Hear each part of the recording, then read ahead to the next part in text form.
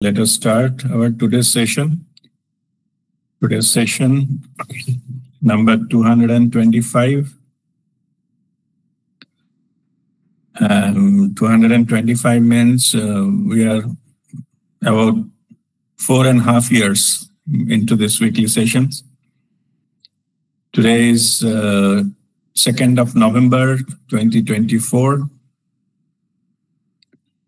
And our topic of discussion today will be the soul's plan and karmic account based on the questions posted in the group by Shraddhanjali. So Shraddhanjali, you are there? Yes, Guruji. All right. So you are ready with your questions? Yes, Guruji. Okay, great. Fine. So please go ahead with your first question. Then we'll go one by one. Firstly, thank you, Guruji, for taking this entire session on these questions. So my first question is, suppose I was harmed by someone in some lifetime. To settle that karma, I also have to somehow harm the person in a similar way, even if unintentionally, which will also bind some karma. So doesn't it become a vicious cycle of, where to settle a karma, we also bind the karma? Yeah, that is a good question. See, first question is if somebody has harmed you, you need to harm that other person. That is, to the other person point of view, it will happen. Whether you do it or not, it will happen because that karmic account need to settle to that person. So far as yours is concerned, most of the cases, what happens is this kind of thing happens through us, maybe accidentally. Means somebody, maybe you don't have any intention to do it, but something had happened to settle other person's karma. It will happen through you. That is one way. Another way is that if you are fully aware that, you don't want to do anything, any harm, you are operating a certain level that you don't really asking for it, but other person need to settle that karma. So from your side, as you don't want to get involved into it, you can forgive from your side. Means from your side, no further things are needed. You forgive that person. So the karmic account from your side get balanced because you are not, it will not come into play into another lifetime. So that thing, same thing can happen. You can forgive and, get out of it. These are the two possibilities.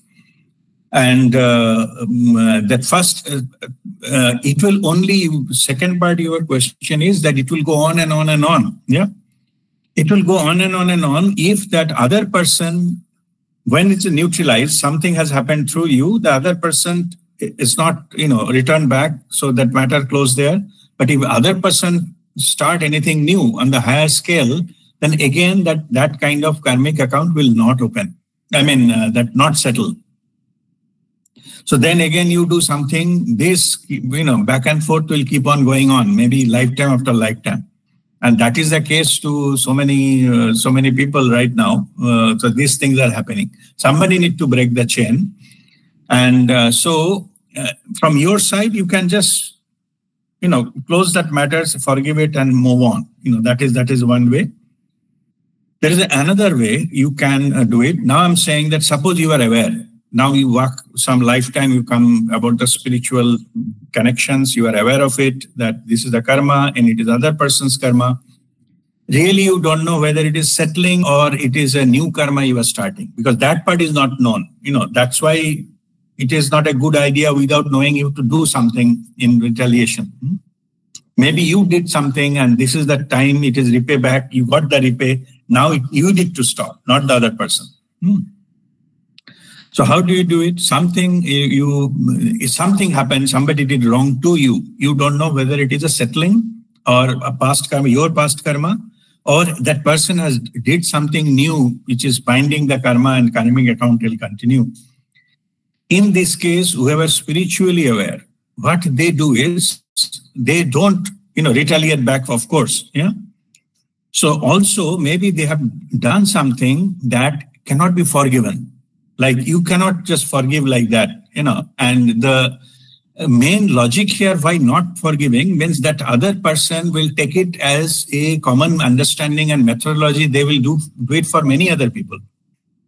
Okay, that is also a concern. So I'm talking about that scenario, whether that person did it for the first time and you don't know, neither you want to retaliate, neither you want to forgive. Okay, because if you forgive, it is an easy way path. No? They replicate for others. They think that this is the way of life. So I'm just telling in that case how you deal with it. Particular spiritual aware person, the way they deal with it is they pray to the divine and ask for the divine justice. The person harmed, suppose somebody has harmed me or my family, I don't want to retaliate per se, materialistically. I don't want to file a police complaint, say. Then how do I do it? Should I forgive? May not be. Because here my family is involved. What about their, right, of the justice? I cannot come and become a saint and forgive everything. But what about them? Yeah. So these kind of issues, you pray to the divine, let the divine justice be served. I will not be involved here. So my karmic account will not be come into the picture, but the divine justice will be served. So divine will take care. There are several cases. What happened that, Babaji told me, leave it to me. I will take care. Somebody harmed you. You need not to do anything. Neither you intend to do anything, nor, you understand that it is not forgiven. No need. Leave it to me. I will take care. Okay. So this is another way how you can go forward and deal with it. Okay. So this is the thing about answer your first question. Go ahead.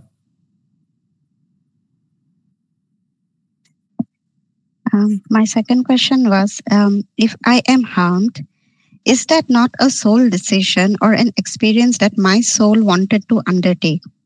If yes, then my soul had already decided to get harmed, which means it also kind of brings someone to commit the crime of harming and binding karma. So this doesn't sound very right. Yeah, true. Yeah, this is absolutely correct. See, there are again two parts of it. First, I will talk about the soul point of view. Then I talk about the other person of point of view who will harm me. Okay. Soul point of view, that whatever is just does not feel right. Let me address that part first. Okay.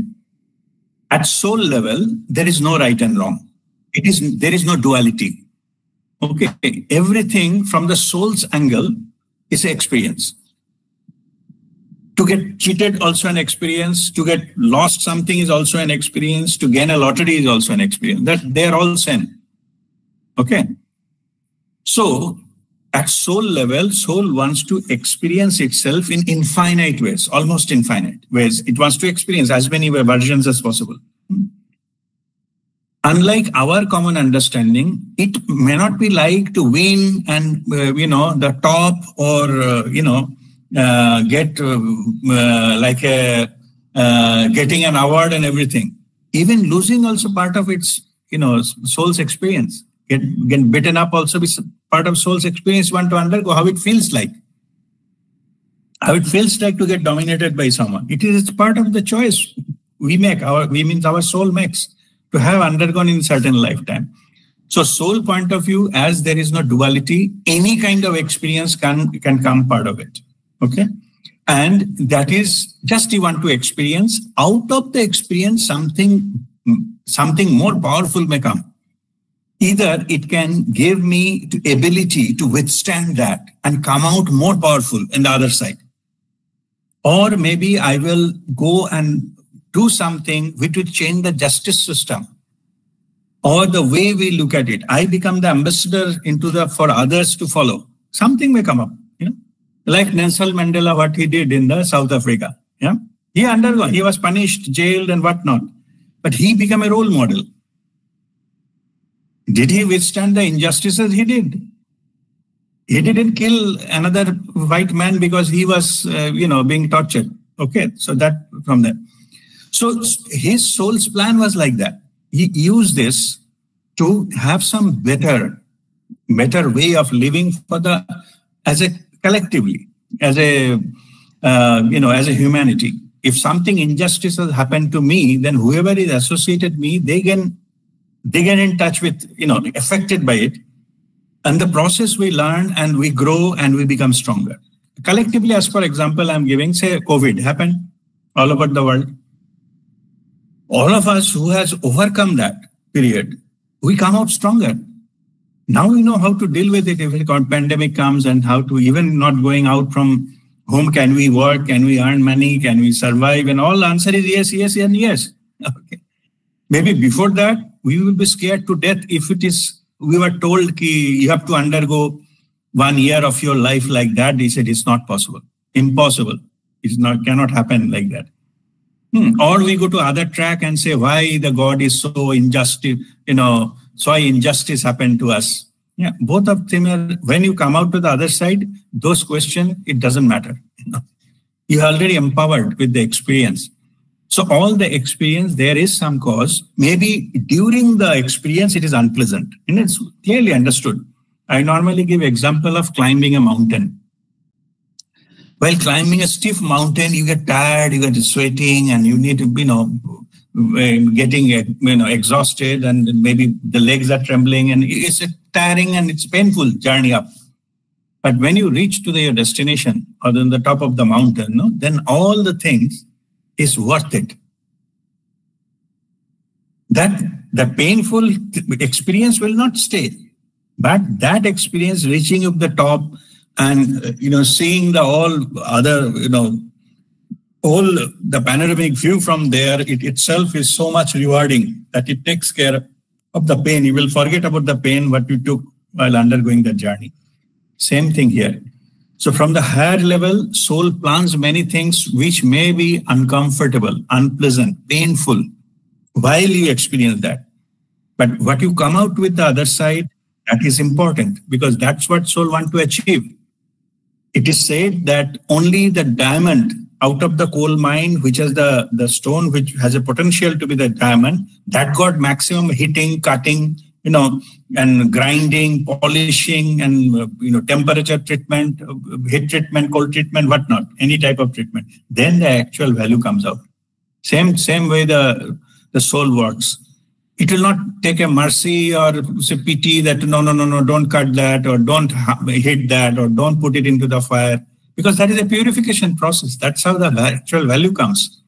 So that is the soul wants us to undergo that so that we can purify, come clean, stronger, better human being on the other side, which is our soul's purpose. Or in the process, we can go down, that ultimately we lose the opportunity in that lifetime, and another lifetime is needed to come into that particular, the level of the awareness. Okay, so, and regarding the second part, what was the second part of that? About the other person I told I will discuss later. Second part of this question about the other person, what was that? So if I'm harmed in this process, if my soul decides to undergo this, the person who is harming me is also binding karma. So yeah.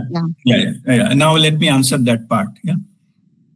So from soul's point of view, from the other person, there also has to take up something to learn certain lessons. It is their soul's plan. Okay, maybe by harming, they are realizing it is not a good thing to do, or it is not a smart thing to do. We have to face consequences. After the consequence, they will learn it. They will not do it again. Okay, so that is why they have chosen, that soul has chosen to work in this way. Because remember that when we incarnate, we get disconnected from our soul consciousness. So actual logic is not understood. We walk in the darkness. I have given example that how we live our life.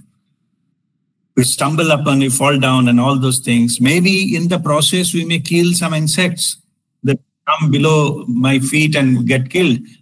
Because I cannot see it, so I'm not aware of it. Okay, anyway. So that is other soul's point of view. It is not necessarily they have to go always into what is their best interest. Because that best interest will come after the lessons learned,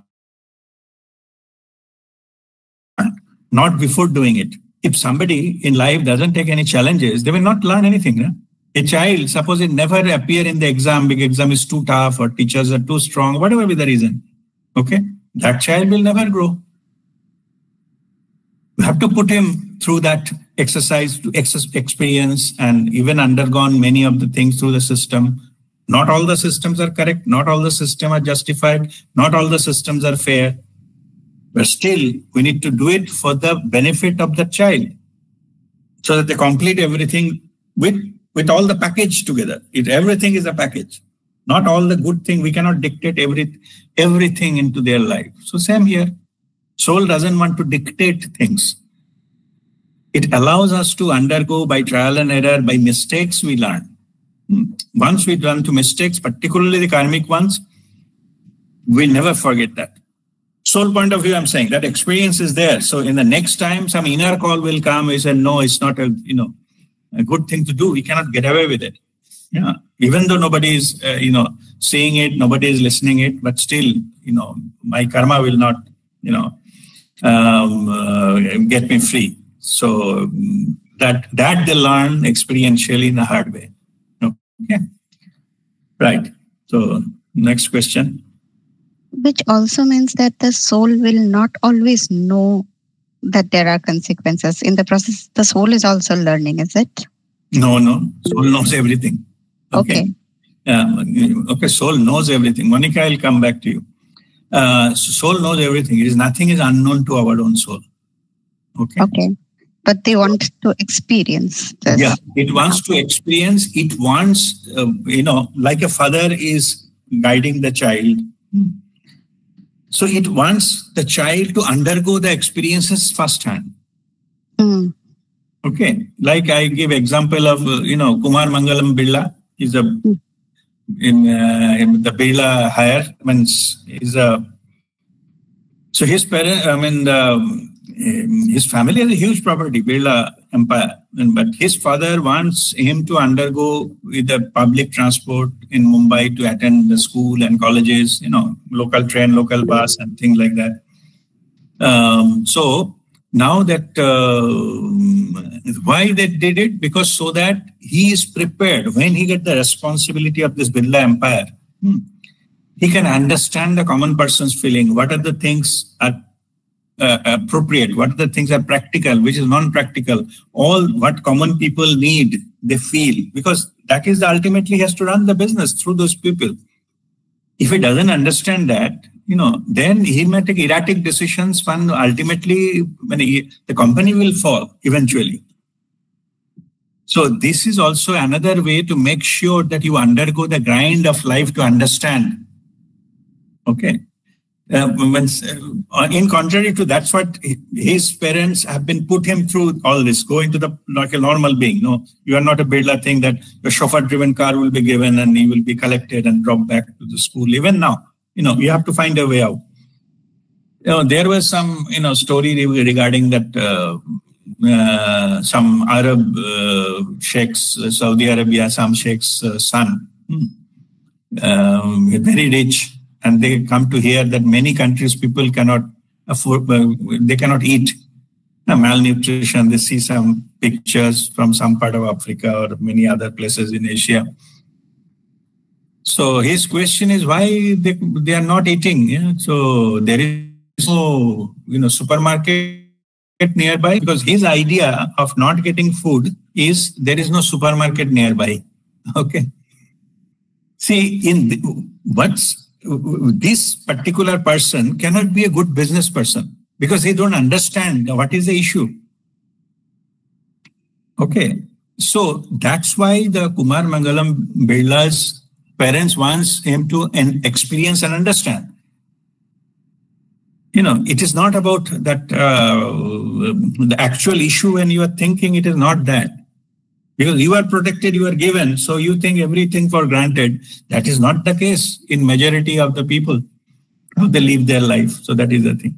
So anyway, so I hope I answered your question. So that is how it is. Our soul wants the similar thing with us. Yes, Guruji. Guruji, my third question is, does harming someone to protect oneself also binds karma? Like, for example, like we also talked about it just some time back. Like if we kill a mosquito, small things like if we kill a mosquito or an insect because we want to protect ourselves from diseases, or we have a phobia for that insect. So will that also bind karma? Okay, the answer is yes, because it is a life form, we are killing the life form. Yeah. The answer is yes, but let me take from our point of view. It is all about what choices we make. It applies for anything, how we live, what we eat and many other things. It is about available options. You have to take options which is the least harmful. Least, I'm not saying zero. Maybe there is no option possible which has no, harm. Like eating also, same thing.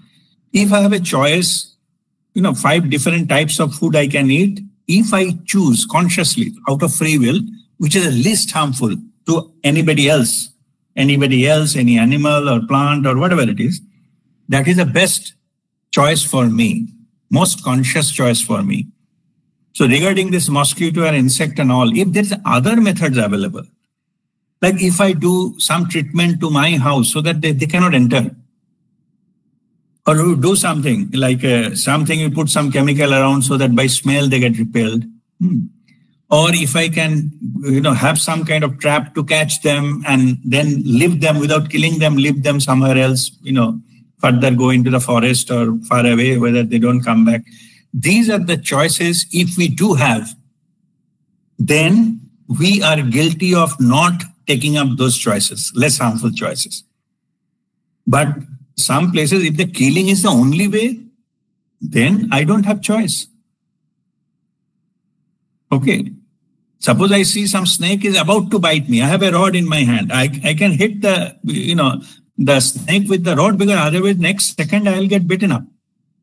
I'll get a snake bite. Yeah. In these cases, it's okay because I don't have choice. You got my point? So it is all about our intention and how we apply our free will choices. That makes the karma. Okay, but so far as the killing is concerned, killing is because we have the other options, as I said, that the repelling and other things. So no, they do. If you can deploy them to the best, even then something happens, then we don't have any control. Then we can go for the extreme. But otherwise, we have to give that. Go for that kind of options. Okay, but in summary, to give whether we do bind the karma or not, yes. Only I'm talking the extent of karma. If we, don't have any other choice, still have to kill, that karmic thing will be much, much less. Okay. All right. Yeah. My next question is, we once discussed the example of Adolf Hitler and his soul deciding to experience the horrific lifetime that he had. So why would the soul plan to undergo such an experience? So if it is like to bring a change to humanity or a bigger cause, does his soul get the discount on his karmic deeds? Because he brought a positive change. Sorry, say it again a little bit. Say it again, once again. Yeah. So about Adolf Hitler that we discussed before. So why would a soul plan to undergo such a horrific lifetime?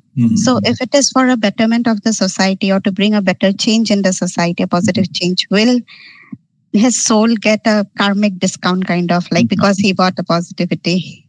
Yeah. No, this is, first of all, as I mentioned, soul wants to experience in multiple ways. Okay. And there's no good and bad. So from that point of view, even a soul can choose to be like a Hitler. But the repercussions and all those things had some multiple effect. If the more people are involved, their lives are involved, then all humanity gets a lesson. After that, okay, because karmic wise, it is not, it's not also possible the number of people killed that many times to take birth on the planet Earth. Okay, then he has to undergo some other ways, what has been, earlier we discussed, I think, in the group. Anyway, so that about that his soul's part. There is no, the free meal. It has to be compensated, But on the other side, if you see, the post that era, all the thing, humanity come together, the United Nations were formed, so many countries came together, and then like a NATO and these kind of things have been formed to defend each other. And after that period, there almost a period of say about 70, 75 years that happened when there is no major war broke out. So in that, I'm saying all over the world, small here and there, yes, but no world war, I mean. So these kind of things, so that itself is, there was a purpose served. Because of that incident, so horrible and horrific, then that makes others to team together. Otherwise, the people keep on fighting. Each and every countries, every other day, some country will be fighting with others. Slowly, we are coming back to that, but that's a different issue. But after that era, about 50 years, we have seen peace, right? No major, escalation of the world war has happened. Small, yes, it is always there with something or other going on somewhere. So that is also humanity learned the lesson, and that is not the right, approach to go. So maybe his soul, in soul's point of view, he might have sacrificed his life, because there is no other way we can deal with it. It has to go through that process. So in that case, it has been goes such a way that he can then, he discounted that life and all the repercussions, a lot of changes happen in the society. That may be the indirect purpose of his life. And humanity also learned the lesson that way. Okay. Okay. My next question is, we also say that most of the bad things we do might not be soul's plan, but due to free will. Again, at soul level, there is no good or bad, but only experiences. Isn't it also possible that the bad things we do is part of the soul's plan then? And how do we know if it is a soul's plan or free will? Like, for example, Adolf Hitler only, it was his soul's plan, although it was a wrong thing to do. Or doesn't it matter? Like, whether it's a soul's plan or a free will, the repercussions will be the same. Okay. See, free will only has some effect to change the extent. I normally use 3 V's. So one is the velocity, how fast it will happen. Something there is a soul's plan. Okay. Suppose I need to visit 10 countries. It is my soul's plan. Other than country of my residence, I will visit 10 more countries. It is just I'm giving some example. First is velocity, like how fast I can able to do that. But what part of my life I will do? That is a velocity, how fast. Then the variety, like whether I will be just variety means what are the type of experience in each level I will be having through. That is the variety, and that is and the fastness, like what depth I will go. Now, normally I go into the giving example of this case like visiting a museum. You need to go and visit the museum. How fast? Maybe you have tried thinking about visiting a museum, not happening. After maybe 2 years, finally you got a chance. But in the beginning, when the opportunity comes in the first instant, you go. That is a velocity. Then the variety. After going there, this museum, how many places inside the museum I will visit? There are, say, maybe 3-storied building and then 12 lobbies are there full of artifacts or something in that museum.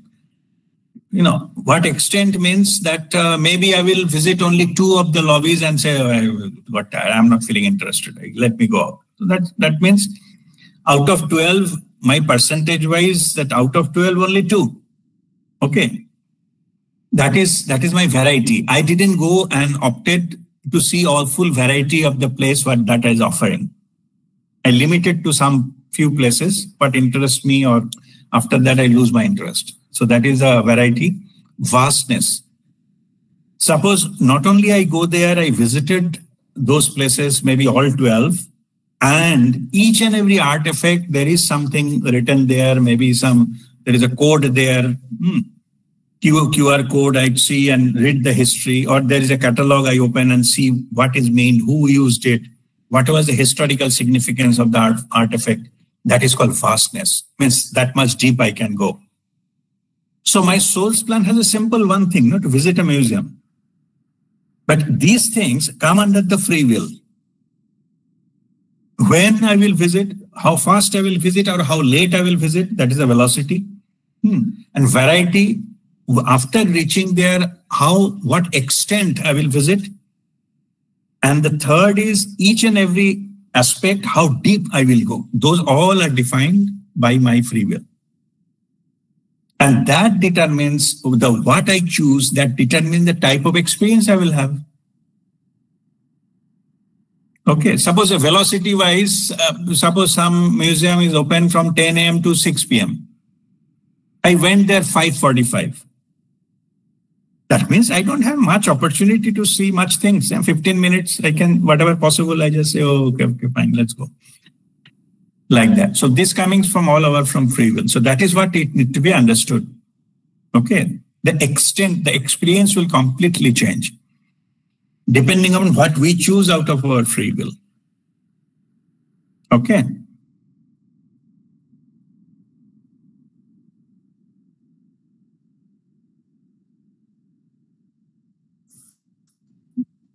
Guruji, the next question is there a difference between the spiritual journey to enlightenment of a soul which has taken birth with non-extreme experiences versus the soul which has decided to experience extreme lifetime, like that of Hitler? Like, will his soul have a different kind of a journey to enlightenment than maybe a normal person like us? Yeah, no, not necessarily. Okay. It's all their free will is involved heavily. Some people who have chosen to go to the extreme of life experiences in soul's path, I would say, it is my view, personal view. I cannot just say it is a rule. It is no rule, but I'm saying those who got extreme experiences, they are progressing path is also very fast because they accept changes quite quickly. In soul's spiritual journey, you say, let us take one life, so this lifetime. Those who are neither do not that, it's okay, somehow managing, there is no such challenges in their life, they are fine, nice, happy and all. They are difficult to, look for any spiritual path. But somebody who has undergone many tough situations in the life, even the injustices and, life challenges and all, because they will be desperately looking for the answers and then solutions. And finally, they'll end up with spirituality. So for them, those not so good life experiences is instrumental to bring them in to the right path. So from soul's point of view, it worked in the favor of accelerating the process, the speed or the velocity. Okay. So this is the one aspect. So sometimes I call it that is some kind of event happens in our life which makes us to push towards the spirituality. Okay, you can say those are the triggering events for spirituality. If nothing could have happened, we would not have bothered to explore whether there is any other method available, not available, whether any question will not arise at all. Forget about getting answers to them. There's no question has been raised. It's okay. Gone. Life is gone. So this is also indirect purpose of to, shake up the things. You call shake up the boat so the people can jump out. Okay. And try to learn swimming. But if boat sailing is fine, there's no boat has capsized then nobody will learn swimming. Why? Everything is going fine. Nothing will happen. That's what they feel.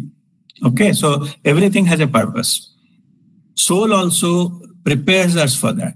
So the people who have the more challenges, they are the more fast where they evolve when they comes in. The opposite thing also happens. I agree. Yeah, gloom and doom also somebody can choose and go downward spiral. That is also possible. They see the hopelessness in those things. So, but spiritual point of view, at Amarjyoti ji said that no problem will be given in your life without giving the power to solve it. Means you have to look for the power. You have to knock the door. You have to find it out. Even the help, no? Suppose we wanted to help others, say, many people, we do help, then slowly we see that at a certain level comes, some people, even if they help, they're not growing and they're not, further they're not, it doesn't, your help become ineffective. That is the time you have to choose not to help further, because that person need to understand, learn the lessons to figure it out themselves. And it also said, no, if you want to help somebody, don't give the fish. You teach how to fish. Okay. In spirituality, same thing. It will look like that person is facing so much of difficulty. Why he is not helping? I'm talking the spiritual masters. Intentionally. It is not that they don't understand what is the problem. But that problem should not be spoon-fed, because you will miss the experience. That's why you wait. The master say, you ask. When you face the problem, definitely you will face problem. Okay. Life is like that by design. I tell it is like a game of cricket. Now all ball will come at you. But if you, till the time you think I can manage it, I can do it, that thing you play. But the moment you some ball is hit at the head and you say that you cannot do much and all those things, that is the time to be given. That help is also limited. You cannot take away the experience from somebody. We don't have any right. Okay. So we just give them aware, say the backup is available, you go forward. You don't feel shaky to move your legs. Yeah? Nobody can lift you, put it onto the top. No. You have to walk up. Now, when you fall back option, we give support. That is the right approach. Same here. In the soul's point of view also, the same thing is there. It will not stop you thing happening. Soul is always in witness mode, not interfering mode, not active mode, by design. So that you face yourself. When you ask for help, pray, and then he said, I don't know who my soul is. Then you learn. Then the spirituality start. Then you get the guidance. Then you get the power. Then you get everything. But you have to knock the door. It is your learning process, the life's journey and all, And in between, a lot of things will happen. You will come across many cheat, thugs and why not. Everywhere they are there. Yeah. So then you finally come to know, you will understand to know who is genuine, where I can get genuine guidance, genuine person, genuine channel, and things like that. That is also to be figured it out. If some people get in the first time the best thing in the world, best method, best these things, I'm almost certain they don't know the value of it and they will not opt for it. How to lead a prosperous, enlightened life have been already told. But those people, those not keen in learning, they will not learn, they will not follow. Follow is a much, much far away thing. Now, what does that mean? Means it is not that it will be, effect will be equal for everybody. Is only it will affect who are ready. Okay. They are ready, they have worked towards it, and that is what I'm saying is figure it out. Level help is there everywhere. But you have to come to that level where you can be helped. I normally also give common example of cooking on a pan. All ingredients are correct. Suppose vegetable curry. All ingredients correct. Oil is there. Put vegetables. Half an hour, 1 hour gone. Cooking is not happening. Okay. So what is the primary cause? Like I ask normally common question. So people say many things. Main thing is the pan is not heated enough.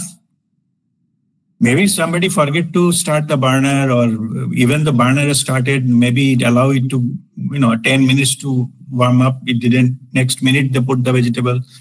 All many kinds of things. There's no fault of the oil or the vegetable or thing like that. Neither the problem of the person who is cooking. Maybe they forget to open the flame. Okay, so this is called the readiness. That to warm up the pan to a certain level, that is the receiving ability of that person need to come up out of free will. Otherwise, no knowledge will pass through. Knowledge will come and go, but they will not get anything. And like my Guruji Prem Nirmalji says, the way you hold the particular container, it matters. Yeah, if you hold it like that, you collect all the divine graces showering like a rain. But if you hold it like that, you are still holding the bowl, but you cannot collect anything. So it is your free will. You have to rotate it and do it like that. Then only you will gain. Otherwise, it is everything is useless. Okay, so that is how it is. But again, I come back to my original point. We have to figure it out. We cannot depend it everything, and that is what our soul wants. All spiritual masters also don't come and interfere into your life lesson. But you learn experientially. That is the whole purpose of life, to experientially learn. And when you need help, you offer the guidance will be given only as and when it is asked, not automatically. So that is also part of the figuring it out. Okay. All right. Next.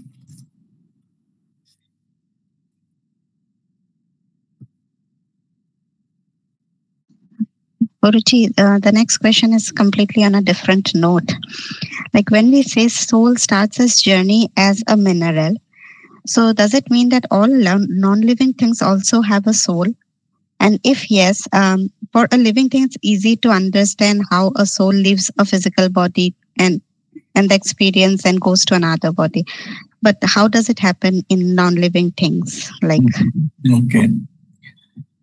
See, the soul is an energy. Okay. The energy is everything within. What we call so-called life, a living being. So that is shown by the life symptoms and other things. But it doesn't mean who doesn't move, don't fall into that category of so-called live thing. They don't have a soul. Okay. They do. Because this is anything in the universe. They have a soul in it. If anything comes as a form, there are so many other things which is not in the physical form, but still anything you have the physical form does have a soul. Like soul is some kind of consciousness. The part of the consciousness is there. Then it expresses itself is that way. So in other words, the expressions of the different are different, but the source is same. Our way of looking at the life thing, which is like a growing and all those things, and which is the life form, other forms which is not growing, we said they're inanimate. Okay, animate, inanimate. But inanimate also, as it is, there is some shape and form and all, their growth pattern is different because their time scale are some millions of years, much, much longer than your normal thing. So they have a different life path, but that is also, but they are not animate, but they are life form because they came from the same consciousness. That is the way of understanding it. Every entity in this, universe, they have a soul. Okay, soul means the bundle of energy, which is a source, their source, and the subtler form of them. So in that case, so to answer your particular question, even those who don't have a life, like they're inanimate, they do have a soul. Everything. Okay, they have a soul, and that's how it's being played into. They grow from there, and then finally come into the existence. Then after evolving in a different life form, they take and they come into the many way further into that one. But answer is yes. It doesn't have the form or shape or all those things. It doesn't matter. So in our element, such a big pool mass can have one soul, and at the same time, maybe one molecule can have one soul, separate souls. That's possible. So that is, in our level, it is big and small, but in the soul point of view, it is not that. It is just a different expression of itself, different representation of itself. That's it. Okay. So they do have all these inanimate objects also, they do have a soul. Whatever you see in the universe, they have a soul. Okay. Yeah. So Guruji, then how does it decide, like for example, my computer that I'm using right now, if that has a soul, how does it decide to move on from this lifetime to some different lifetime? Sorry, what you're saying, which you are using? What is that? The laptop or the computer. Oh, laptop. Yeah. So the soul which is associated with it, how does it decide this progression from a laptop to some other thing? Yeah, to understand what is happening to the material used for your laptop, you have to come back after 10 million years to see that. Okay. Yeah. In our level, it is look like a static.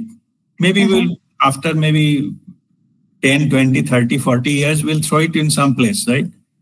And nature will reclaim it. Okay. No matter what you will do, whether you put it into the, on soil or ocean or whatever it is, or evaporate it into the air, whatever you do, the nature will reclaim it and make it into a different form in the different place. That energy will go somewhere else. We'll not realize it because our time span is very limited. We cannot even think of the millions years perspective. But it will happen. Guaranteed, it will evolve. Now it is having one form like your laptop, but it will not be after 50 years. Okay, 50 years maybe still there is a chance. After 200 years, definitely not. Okay. How much time it will take to go back to the earth? Maybe 1,000 years. That's fine. In higher dimension, there is no time and space. It will be there, but ultimately it will go back to the earth from where it came. It came as a mineral. Ultimately, the earth will reclaim it back to the same form that it created in earth. See, I'm just giving some example, maybe interesting. So my area of specialization, oil and gas, but still engineering specialization is corrosion. Corrosion, the rusting and all those things, what happens on the metal. The story is interesting. Yeah. Means corrosion is a big problem, into the oil and gas industry and many other industries. Yeah. Almost 90% of the problem related to the corrosion, like the rusting or metal loss or something or happening somewhere. And you have to spend huge amount of money to paint them or repair them or do something about it.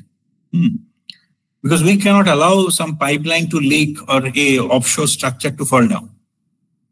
We cannot afford. We need to protect that particular thing. And that is our specialization. That's what we give professionally. How to.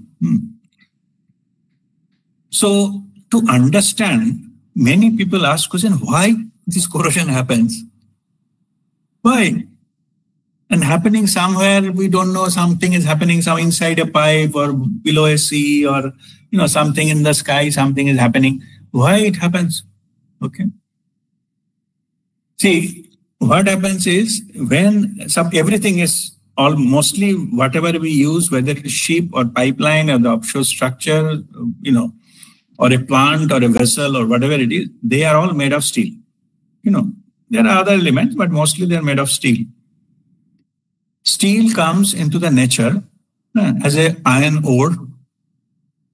Iron ore, then we have to first, the exploration happens. Like many people, seismic survey, geologists are involved and say, okay, mining is there. Then mining industry come, they dig up and then go to there and bring the ore. There is a mining industry. Then there is something called metallurgical industries involved to purify that and make it a proper thing. Like it a proper steel, put some alloy into that, some material into it. I'm just explaining roughly how it is processed. Then they give it to the manufacturing, steel plants. They make it a roll plate and all those kind of things, the plants. And after that, they give it to suppose it is a pipeline. Okay. They give it to the pipeline industry. So they roll it and weld it and make a pipe. Then after that, those pipes have been shipped to to the place. So transportation industry is involved to ship those pipes to wherever it is. Finally, maybe some middle of the desert, the pipeline need to be laid. So then again, the construction industry is involved. We call it EPC, engineering, procurement and construction. So they contracted, they dig up and put the pipes and weld them. Then say, if it is completed, our job is complete, project complete, then we start putting oil or gas through it. Okay. Then the operation, oil and gas companies like us, we come and run it. Okay. What we do, then maybe we give it that particular gas to a power plant. Okay. With that gas, they generate electricity. So the power industry is involved. Oil and gas industry, then power industry is involved. And then through that electricity, it is distributed everybody's house. The electrical industry, the distribution industry, power distribution industry is involved. Then how we get the electricity? Then this bulbs are running and this air condition is running, and that's the whole chain. Okay. Now the thing is, if that pipeline from where the gas is flowing to the power plant, if that leaked tomorrow, then we have to stop the gas. Power plant will be stopped, shut down, and people will be in the darkness.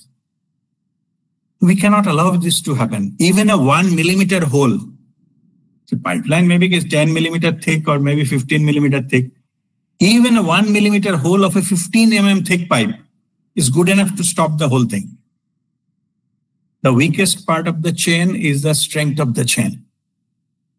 See, we cannot allow some metal loss, some corrosion to happen of 10 millimeter by 1 millimeter. 1 by 1, that means that create a hole enough to stop it. Yeah, we cannot even that few milligrams of steel to go because of any reason. So that is why we put our engineering to do it. So in this respect, let us go back to our original question that why it is happening. Why that pipeline will particularly corrode? Why some steel will disappear from there? The question is, you see, why I explain that to make it a point. Let me tell what is the point. You see, so many industries are involved to make the electric supply to happen in our home. So many industries are, included one by another. Every industry deploy their resources, their manpower, their expertise.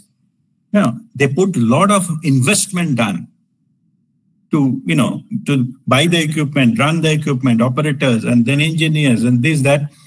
Everywhere they have to put money so that the things can go on and on and on. All we did, that pipeline of makeup steel we made, that is to serve the humanity, so that we can send the electricity. There's one example. There are plenty of different things we do. But the thing is, given an opportunity, it all is made to get up to the pipeline. A lot of money has been spent, a lot of investment has been spent to gas the flow. But nature does not like that. It's a we human being. We manipulated the system, manipulated these things in the name of engineering or something to make it as a pipe. But what is its original form, the natural form? There is iron ore, ferric oxide or ferrous oxide, somewhere in the middle, maybe 500 meters below the ground, if more. Okay. So, given a chance, nature will reclaim it back to its original form, which is ore. This process of reclaiming is corrosion. That will automatically happen. Because nature doesn't want to keep it in the altered form, which is a carbon steel, which is pipeline is made of. Given a chance, we'll apply coating and do many other techniques to protect it. So what is our role then? If it leaks tomorrow, then all power supply will be off for the whole city. Okay, there are many pipelines. On one pipeline, whole city is dependent. Okay. So we cannot allow it to happen. So that is our role, so that we don't allow it to happen. But when we do that, we also understand we cannot do it forever. Given a chance, it will reclaim it back. So that's why we call it a life of an asset. we know ultimately nature will take it, but that pipeline, it is designed for say 40 years, let it survive for little more, maybe 50, 60, 70 years. Maybe with our effort, it will go up to 100 years, but afterwards it will deteriorate. We all know after 1000 years, that pipeline will not exist at all. Earth will reclaim it. Completely it will be corroding. But only thing is, till that time, that at least 100 years, it should give its intended service, and that's all. Financially, we call it write-off period. Means after that, there is no point in running. It is better to leave it like that. It will ultimately reclaim it. The same thing is the soul's point of view. Eventually, it will go back to its natural, original point, but only you have to make sure the useful life of that asset is maintained. Same with all the souls, even the non-living and all those things, they are also like that. Okay. Only that part, useful service life, only that is to offer. Before and after, nature will take care. It will happen, for sure. Why? It will go its natural state. And the reverse process, so many money and energy has been spent, so many people are involved into bringing it to that point, but reverse process is free. Nothing need to be done. It is naturally happening. So all our effort is to delay it as much as possible. Okay. That's how the nature works. Okay. So that's why I given one live example of what we do, and it is directly related to the job we are doing in this industry. Okay. Just to give you some information for understanding purposes. Yeah. But the enlightenment happens only in the human form, like no other. Okay. Yeah. Okay. Let me explain this. See, enlightened soul cannot get enlightened. Okay. Only you need a human body to realize self-realization. For the self-realization, you need to have the physical body.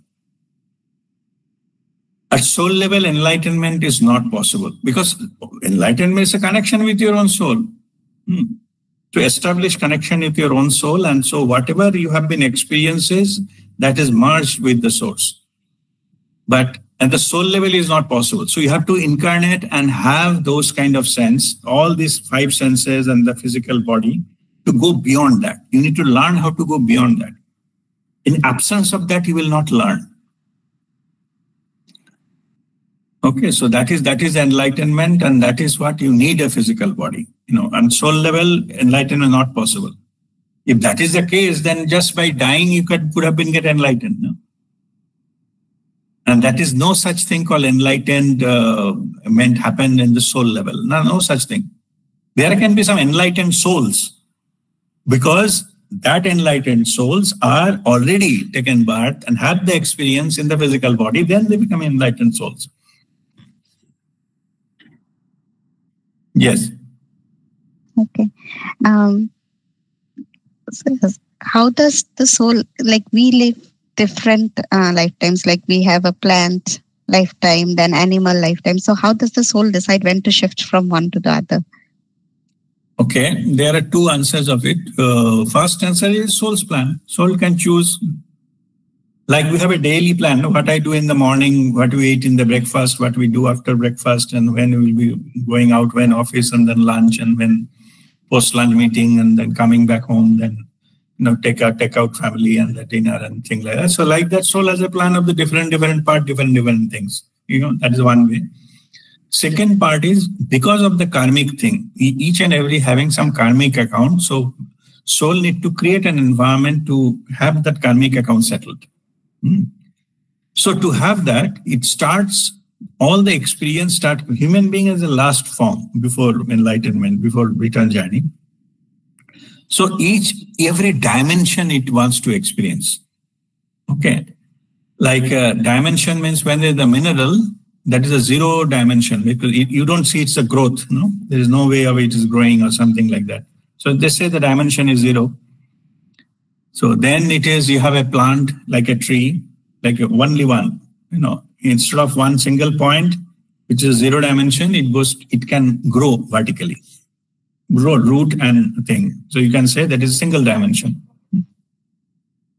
So then comes this something called animal. Animal can grow length, width, and breadth, and it can move around. Okay, so there are 2 dimensions. It can move vertically and horizontally, both it can move around. Yeah. But it has got some limited scope how much it can move around. That the human being comes where it is going. So the first, second, then the third dimension it comes, that where it can growth wise it can have the growth, the multiple growth, both length, width it can grow. And then the third category is length, width, and it can relocate itself, which is some form of animal. Different places. That is the third one. Fourth one, they are the human being. They can plan something ahead, and they have a sense of time, which is a so-called fourth dimension. It comes into their play. They can plan the first part of their life, second part of the life, and a life plan, and the time element comes into that for the human being. Animals, they don't have that. Okay, this time part, they cannot schedule their life. They cannot say, I will go for my graduation ceremony and after that I will join a job. They don't plan it. They don't have that capacity. They have to survive what they have given. Okay. They don't have those kind of choices. But anyway, so that is a human being. So that journey, when it is over, the 5th dimension is a consciousness. Okay. So through your physical body, like all this, even the time, you have to go beyond time. Consciousness is beyond time. So that is the 5th dimensional. That is called spiritual awakening.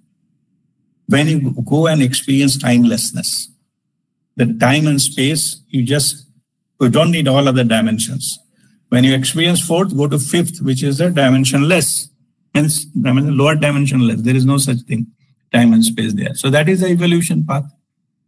So all of us, we are undergoing, this process, and ultimately we go to the higher dimension. That is our evolution on the planet Earth. That's what we choose from the 0 to up to 5th. And that is the last. There is nothing on the planet Earth beyond 5th. So then we get evolved and leave that Earth plane. No need to come back after that. When you experientially understand, learn, grow to that each and every aspect, step by step, different type dimensional experiences, and that's how it ends. Yeah. So it's just that once the soul just decides that I am done with the animal lifetime, now I have to move to human life form. Yeah, yeah. But it is not that straightforward. Sometimes it can back and forth a little bit. Sometimes go to little animal, then come back another plant is possible. Okay. Means it is not one after another. But normally it is like that because dimensionally they are less. Or let me put it in this way. If you go in the higher dimensional, grow into higher dimension, you can choose to come back into the lower dimension for some lifetime and again go back. It's possible. But somebody has not grown to that level, they cannot jump the dimensional scale. They have to undergo step by step. Okay. Yeah. And my last question was, is extraterrestrial also true? Like, can a soul decide to take part in some other planet? This is a very good question. It's a big topic. Okay. Extraterrestrials, see, there are 2 things here. Something is called starseed, means all of us is certain amount of starseed somewhere in the galaxy. We came first, entered there. So then we start getting evolved into this planet and grow, and soul's growth and all those things. Yeah? So that's how it plays out. But some of the extraterrestrial beings are evolved beings, means they are operating much higher level. I'm talking 5th dimension. There are other dimensions, maybe 6th, 7th, 9th dimension or 12th dimension. More pure, more subtle, more this kind of things. Yeah. So if they have already evolved to that level, so they are already operating from that level of consciousness. So they can come and visit us. Like, even though it's not a very good example, like we also go visit zoo to see the animals because they are lower in the consciousness. We are interested to know how they live. Or we go into maybe some forest, maybe you are interested in panda, Chinese panda. So we wanted to see what they eat, bamboo, how their houses are, how they live and all. It's interesting for us. Same here. So they visit us to see how we are evolving. They are already much, much evolved. We call extraterrestrial. They have a capacity to visit us in a certain vibration, certain wavelength, but we cannot see, we can hear and think. We cannot capture them because they are operating in a different wavelength. But they can see us, we cannot. Okay. That's quite possible that they do. They visit all the conscious, higher level of consciousness. Some of the consciousness, even we cannot imagine. We don't have that tool to imagine what kind of thing aspects they are. Spiritual masters, they can feel what kind of that energy would have been. Okay. But as a clear idea, no, not necessarily. Or some of the things they communicate with few types of individuals, human beings. They are possible. There are cases. Those are all there. So whether the question is it is there or not, yes, it is there. But whether we are extraterrestrials live another planet may not be. Okay. There may be some category they live in another planet. There may be something they make another dimension. There is no such thing called planet. Okay. They're just in a different vibrational reality for them, and they have a capacity to change the dimension to come and visit us, like we go and visit a certain place, zoo or jungle maybe. As I give an example of panda, maybe I have to visit some forest in China to see some panda. Okay. How they live, and it is entertaining for us. Just we are curious how they live like that. So they came and see us and do this, and sometimes they help us to do something because they're higher level of consciousness. Like teaching some child ABCD, you see they're doing mistakes and all those things, but still you know what will be the next step. No need to give them storytelling of Shakespeare, not needed. Okay, they will not understand. So let them grow as per their own way, but you are aware of all those things. Yes.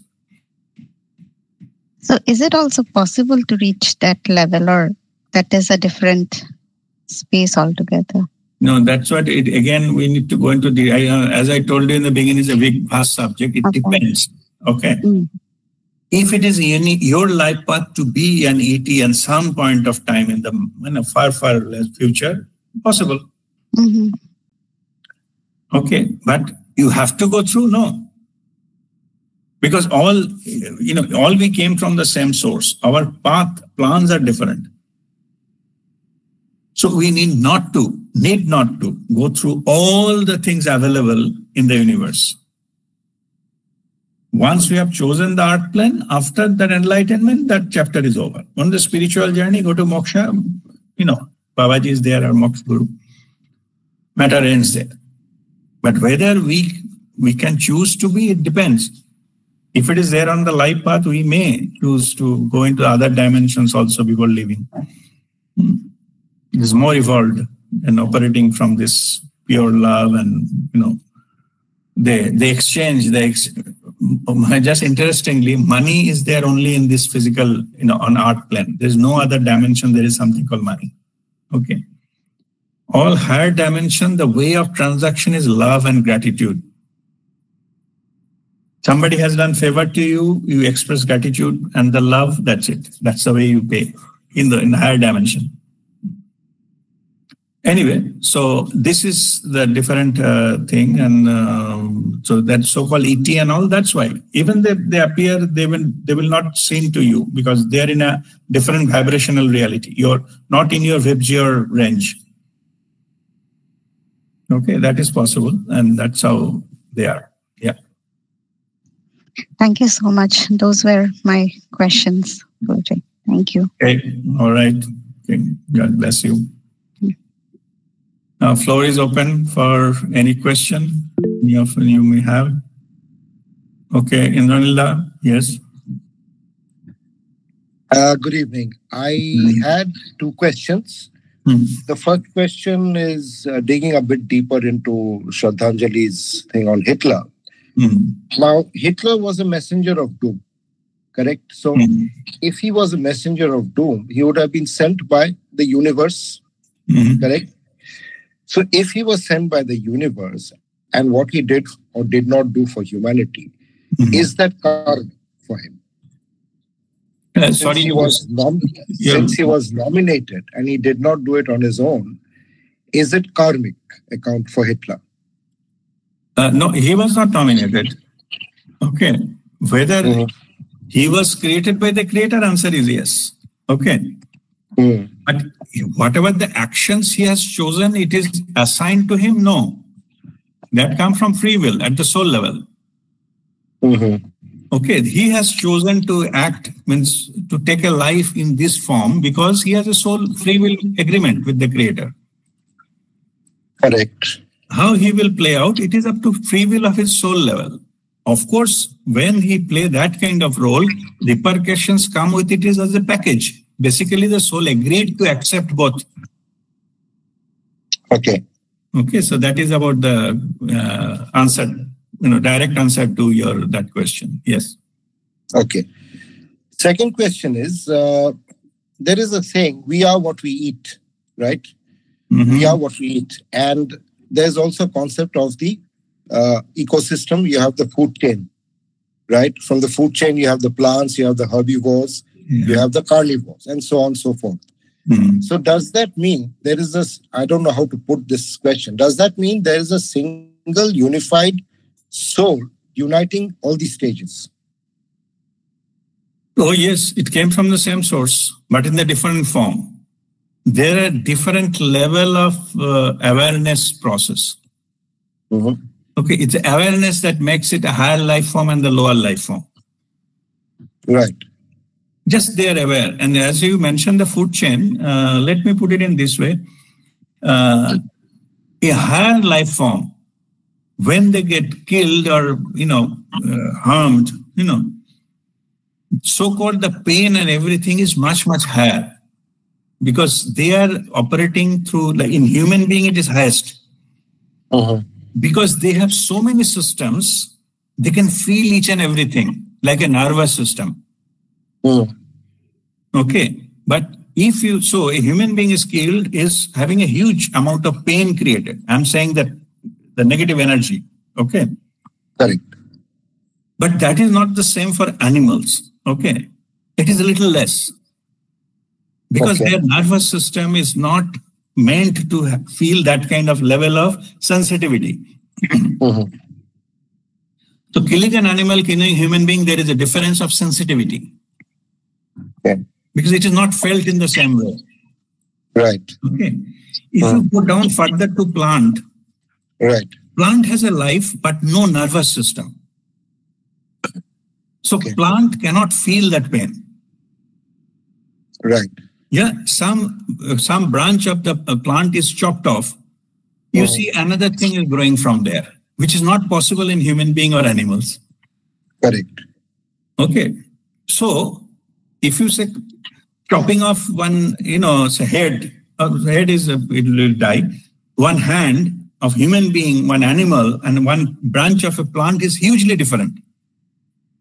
Right. The effect point of view, the pain point of view, it's different. Okay. And if you further go down to the mineral, that is completely absent. Even that form is absent. So making and breaking is just reforming it. That's all. There's no pain involved there. Okay. This is the understanding of the food choices and I'll make. So normally you have to go which is the least harmful. I was explaining earlier also on food chain habits that we have to go, or no, not food chain. We are talking about the mosquito and other things, but logic is same. You have to go, what are the options available? Go to the least effective one. So in that sense, for me to survive, we have to drill a hole in the mountain. It will not create a pain in the mountain. Correct. Yeah. But I cannot put some dead body of people and make a home out of that. So that is definitely harmful. Yeah. Harmful, painful, and all karmic thing will come in addition to that. Okay. Okay. This is the, understanding wise, this is a difference. So technically, it is possible for an animate object to become an inanimate object in a next life. Is that possible? Possible. It's soul's choice. See, let me give you again another example. Coming from higher life form to lower life form is possible. Okay. By choice. But opposite is not true. Mineral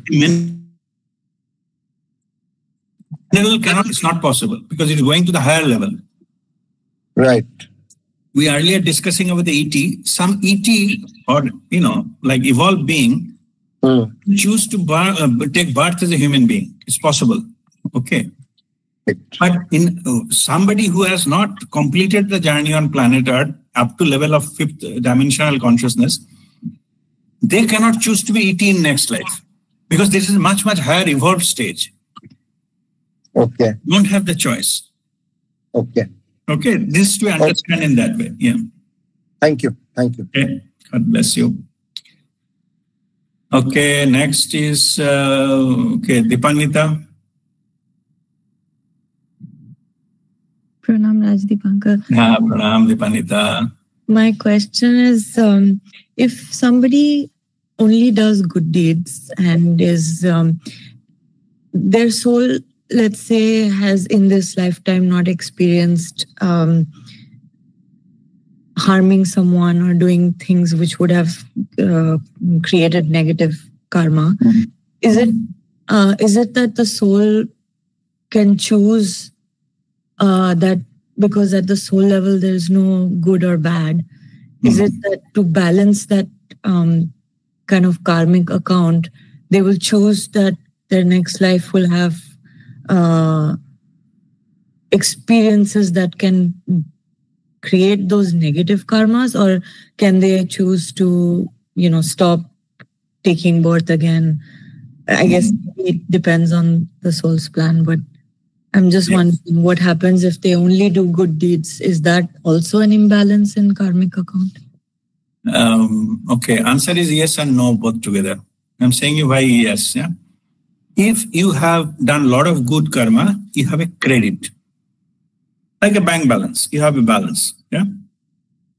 You can choose whether you would like to spend it or not to spend it. If somebody did harm to you, forgive, you don't want. So whether you have to go into the negative life, no. But you have a power of choice here because you have a credit. But you have done the other way. You have negative karma. You think I will not take the next life, everything I will settle in this life. That may not be possible. You don't have a right to choose. You don't have credit. Like your bank balance is zero. You cannot use a debit card to withdraw some money from there. Not possible. Okay, but if you have a money, you don't want to use it, you have to donate it. It's your choice. Okay, so therefore, if you follow the good karma, you have to come back for negative? No. But you will have a choice. If you like to, you can. Okay, otherwise, you just say, matter over, I don't want any further experimentation with life. No need. You have a choice. So that good karma will give you the choice.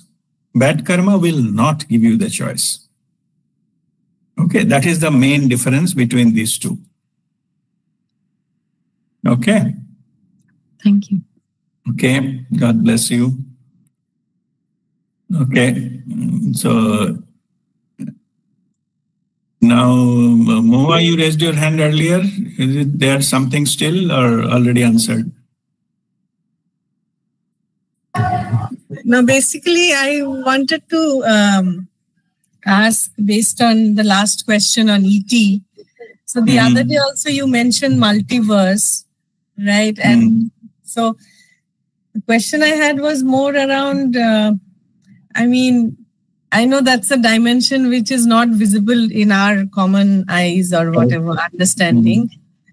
But it's how do you really believe it? Like in the sense, do these subtle or, higher souls, do they have the power to come and take a human form? Is that something? Or the fact that they are observing, they come to see us. I mean, how is this believable, or how do we get to know about it? Maybe we may not know, but... No, I understood. I'll give you just analogy to understand how we know.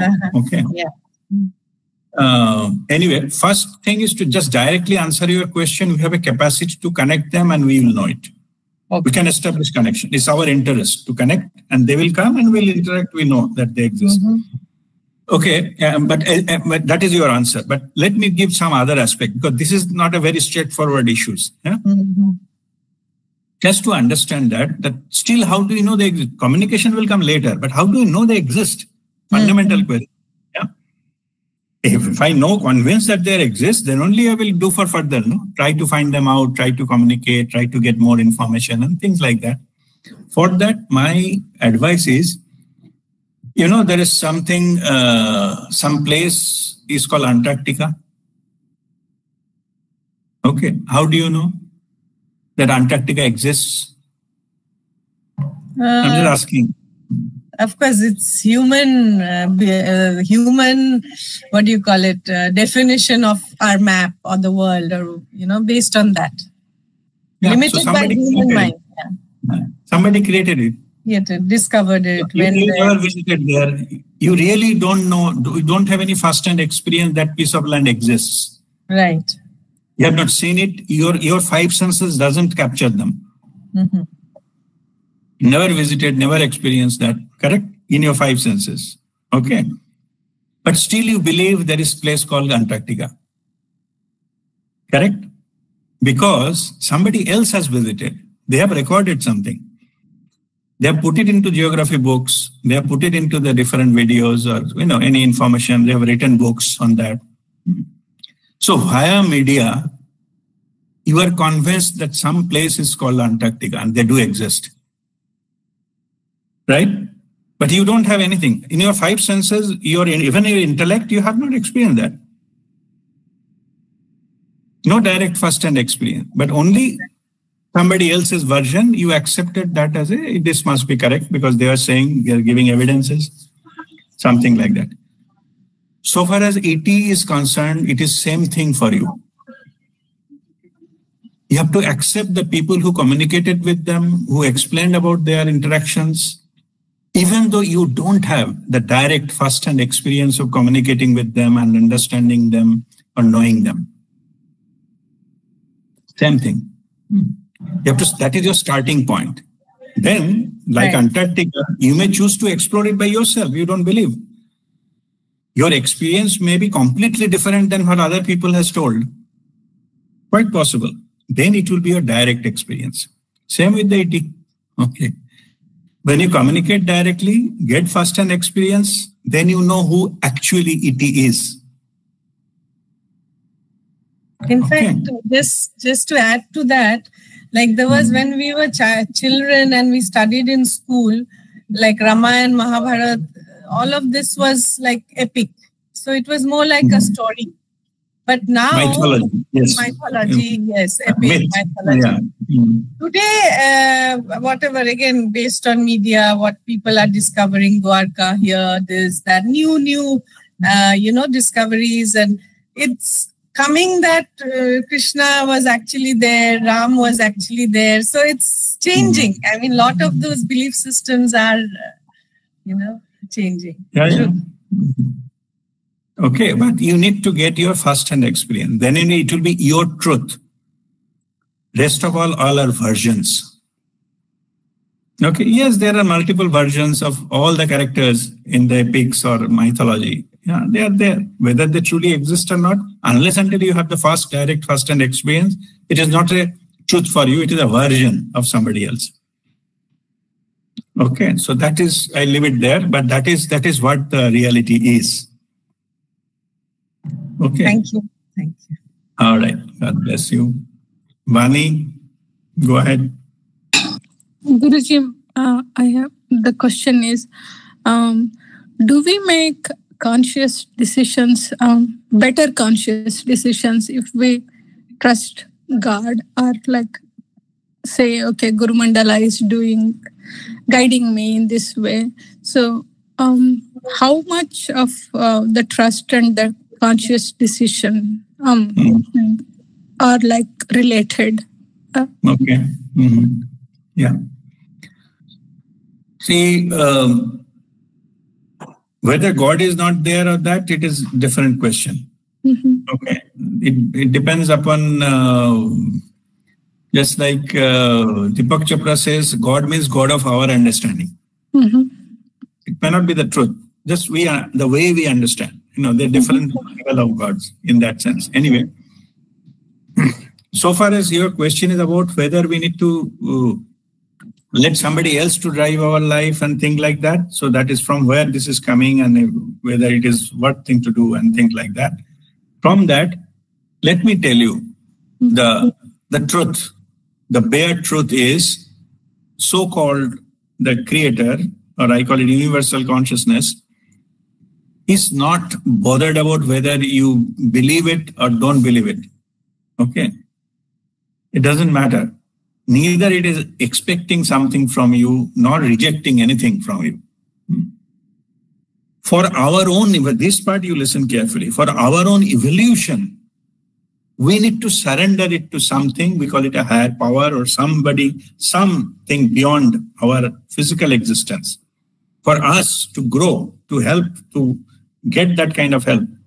From other side, nobody wants that. And they want to say, you pray for me. No, nothing. They don't expect anything from you.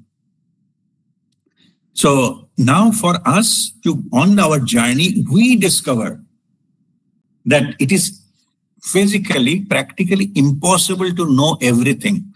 Even though we living in an age of information technology, but all information is not available. 99% informations are junk because they are heavily manipulated and distorted and things like that. So we are exposed to a lot of junk in the name of information. Okay, so that's why any decision we make based on those junk will be junk. And that decision will create a junk in my life. So it is all about searching for the purity and searching for the truth. In search of the truth, not depending on anything outside you, direct first hand. That is our spiritual journey, to understand the truth, the direct first hand connection with our own higher self, because it knows everything. In the process, when we establish the connection, we surrender our free will. That has to be surrendered using our free will. For our own soul consciousness, not anybody, not God. Forget about God. Our own soul consciousness. That's good enough. Our soul has connection to everything, even universal consciousness. So if we can go up to that and surrender to our own higher self, okay, then what will happen? Our soul knows everything. I don't know. My lower self doesn't know. Higher self knows. So it makes sense to surrender everything, put my higher self into the driver's seat, and I am in the passenger seat. Let my higher self drive the car. I know it will take me to the right destination shortest possible time. It knows the route, you know where it is. I am going there for the first time. Okay, that is called surrender. So you are basically surrendering it to your own higher self. God does not come into the picture. Okay, unnecessarily bring God into it and then somebody else's God. I was telling God of my understanding. Somebody else's understanding, then we compare your God, my God. Okay. Oh, their God, they are calling, the God is called jihad. And my God doesn't, then all nonsense. Okay. This complete misunderstanding of everything.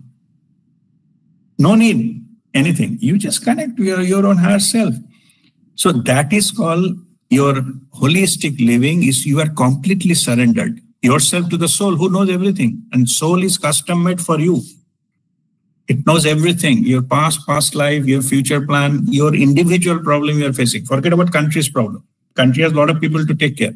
Or your company's problem. There are a lot of people are paid to take care of the company's problem in the future. But you have to run your life, your family, your responsibilities. So for that, you surrender to your own higher self. Then that obtain guidance from your own higher self and run your life. That is called holistic living. If you do that, then no karma will come into the picture because your soul knows everything, which will create karma and which will not. So you run your life, zero karma, all these things completely under guidance. That is a surrendered life. But that surrender is not actually to the God. It is to your higher self. And that is the purpose.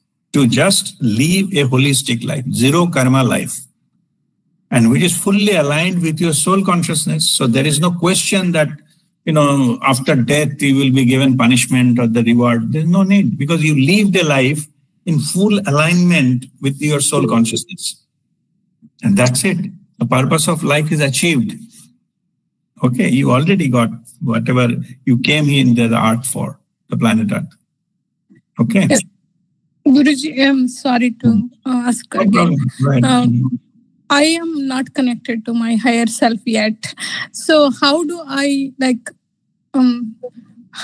just do I leave everything to whom? Kind of like Guru Mandala or something? What would be the easier way for me to? Yeah. Easier way is to follow your own Guru. Okay. Simple as that. Guru knows, and you guide, just ask and get the guidance and you just follow it. That's how to get. Whether you have to know, you have a right to trial and experiment different things, that's there. But that is a shortcut. That's the answer to your direct question. But let me tell you one thing. Your external guru's role is to show you how you can get connected to your own soul, which is called inner guru. Mm-hmm. The moment the connection is established with your inner guru, the external guru's job is over. Then inner guru takes over. Mm-hmm. Till that time, obviously you don't know the destination and how to do it, or the techniques to do it. But your spiritual guide or guru knows. How that person knows? Because he or she walked the path before. That's what he knows. Like any place you visited earlier, you know how to go there, right? Mm-hmm.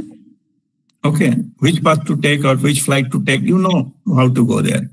So they just tell you go this way. Is that the only way? No, there are multiple ways. Then why to follow that person? Because if at least he can confirm that particular path, what he followed, is definitely take you there. That's what it is. Makes sense to follow and then to reach there. And after that, you take on its own journey based on your own soul's plan. Okay, that is the right approach. Thank you, Guruji. Okay, God bless you. Yes, Monali. Yes, Guruji. My question is more or less on the second. The second question asked by Vani, like that. Our soul is having a non-interfering approach. So how would I know that whatever I am doing, it's guided by my soul? Like okay. Mm-hmm. That. No. And no, we'll come one by one. Yeah, the second question I'll come later. Let me answer this first. See, your soul is a custom-made guide for you. It's like while driving, it is your phone with GPS. Yes. Jaggi Vasudev, Sadhguru says that the GPS is Guru positioning system. Guru can guide you, all these things. Anyway, so from that, how do you know? You need not to know everything about the soul. You just need the answer to what immediately you are facing. Through meditation, you connect and get the answer, and that's it. Okay, that is possible. I was earlier, explaining to Mohuana that you need not to believe in everything. But at least if you get to do something, that there is something called higher power and they knows everything and I need to, get guidance from them. If you attempt only, then you will get it. If you don't ask, you will never get it. Because soul also respect your free will. It will not give any unsolicited advice or, suggestion or guidance if you don't ask. So what our method through meditation and all, it's just a way to ask my own soul, please guide me. Every day during 6-step meditation, we go to the 6th step and we say, that now you take up you with your higher self. So before that, it's all preparation to go to that level, expanded awareness, and then you will get guided. But your question is, how do I know whatever guidance I'm getting? It's not that you need not to know. You just have to follow. Okay, because this, your own soul consciousness is always, it is for your best interest. Whatever intuitively you will get the message, you have to simply follow that. If you again asking questions, then your ego enters in. Okay. Your ego questions that perfectness of the message you get. But if you take the ego aside, just follow whatever intuitively you are getting, your life will be fine. Another question is, Guruji, it's not that the message I will get always in the time of when I'm meditating. Like I'm telling, when I will meet you in Kolkata, I will tell you personally, like last to last session when I was attending your session, something happened and you were discussing about this program and all that, and some message came to me which I know that it's not my ego mind. Okay. So, before you go further, in this kind of messages, send separately. Okay. Okay. I thought I will share it with you personally when I will meet you in Kolkata. So that also yes, but otherwise you can send, I can confirm whether it is a mind game or truly spiritual experience. Okay, I will share it. Yeah, so no need to discuss it here. You send me one-to-one, whether a meeting or message. It can happen, besides meditation also this type of message can come? Oh yes, all the time.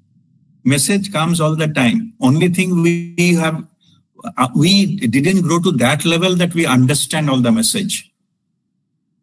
It is happening all the time. It's called intuitive voice. All the time it is happening. Even now it is happening. But only thing is we cannot just make it out and segregate it from chattering mind. That is the only issue. Okay. Okay. So just share. I will confirm whether it is, if it is mind game, I say ignore it. Yes, but if it is truly coming, I will tell no, it is this thing. Yes, Guruji. Okay. Guruji. Thank you. Thank you very much. God bless you. Okay, Dipannita, go ahead. Pranam, I have one more question. Yes, go ahead. It's related to the previous question, actually. So when we are in a meditative state, we are there's an expansive feeling. There is a kind of a feeling of presence in that now moment where you are not thinking about the past or the future. So there's no thought per se. But when we are in our day-to-day life, when we are going about like our duties and things like that.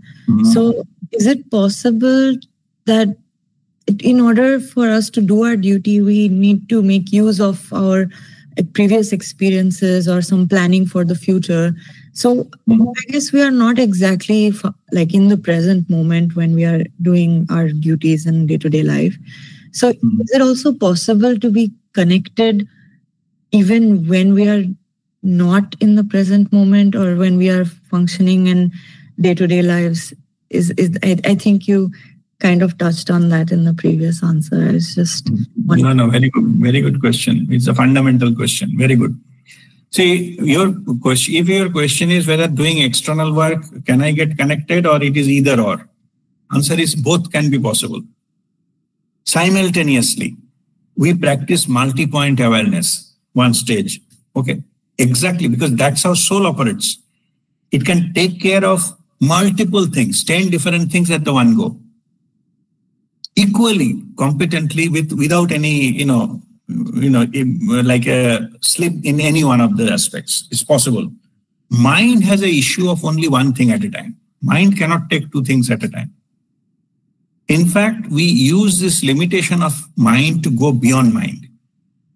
If we are aware of everything around us, simultaneously mind drops because it is beyond capacity of the mind. So you can do whatever you are doing with full concentration, no issues. At the same time, it is possible for you to be aware if you are operating from the consciousness level. So answer is yes, all the spiritual masters, they live life like that.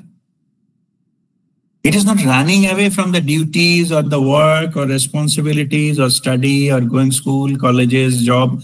It is not that. They will do. But at the same time, internally connected. externally performing their duties, whatever they need to do. Okay, there is no contradiction at all. Next practical issue, what normally I face, that I have not come to the level of that kind of stage where, I can do both together. Internal, external, I cannot do both together. Means it is okay. Means you still didn't get completely able to kick out the mind. Mind is still playing. That's why more than one at a time, it's not possible. Right now, yet. Okay. How to develop that ability, whether I'll be able to do both together, how to do that. Everyday job. I'm not talking during meditation. Meditation, yes, expanded awareness and all you mentioned, that's correct. During day-to-day life, I have got just one tip. Okay. What is the tip? Practical tip. Just be aware of your breath. It is all about the awareness. I'm just doing some work with certain level of awareness. My mind is involved there. But in the background, my consciousness can operate. It is anyway operating. Just I am aware of it now. That is the only difference. That I have to hold that awareness. Just be aware of your breath. We are breathing all the time. Okay. Suppose you are doing something. Some work. So maybe you are writing something on your laptop. At the same time, be aware of your breath. That will connect you to the consciousness. It will play in the background. Anyway, it is playing, but this time it will be interconnected. You will be aware of it. Okay, that is the tip I have. If you can follow the tip, you will get connected all the time. All the spiritual masters, they do. Okay. They do it, and also, if you can, it takes a little practice, 3:2. Stomach breathing all the time, 24/7. Then you will never lose it. That is the key to hold the awareness. Okay. Thank you. All right. God bless you. Okay. So this was a very good tip. Thank you. Okay. Bless you. Yeah. So there are everywhere there are tips. All the masters, they can give you the tips because they have undergone these issues. But it is, we have to wait till the question comes, where query comes, then only the answer will come, because this is not normal part of the curriculum. Okay. If you face the problem, only the solution makes sense. Otherwise, what is the solution? What is the difference between this and that? So anyway, so that is the way normally it is done, and that is where the masters are to practical. And the Babaji said masters are different level and different social structure, things like that, so that they can convey message well, because that's how the people will understand.